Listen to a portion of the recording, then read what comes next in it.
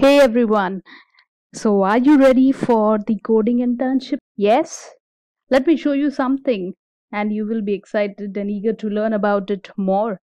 So, here is a code which I have written for you all, which will show you how to draw a turtle pattern. But why actually am I showing you this program to draw a turtle pattern? So my main motive is to tell you about a variable which is used in each and every programming. Okay. So first of all, let me run this program. If I run this, so it will draw the turtle pattern in front of you. Okay.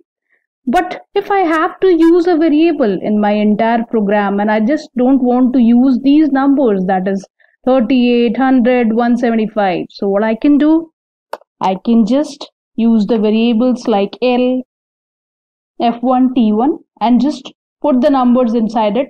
And in my entire program, I can just use these variables instead of writing the numbers or remembering the numbers again and again. And then if I run this program, you'll get the same output.